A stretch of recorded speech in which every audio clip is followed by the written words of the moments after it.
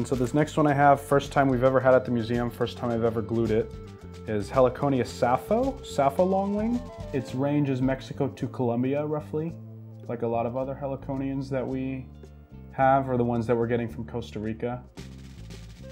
Typically a big part of Central America, and then just a smidge into South America as well. There's not too much known about the population biology, but I would imagine since it's a heliconian, its host plant would probably be passion vine or passion flower. And they're very similar to the Sydno longwing, which we have not gotten yet.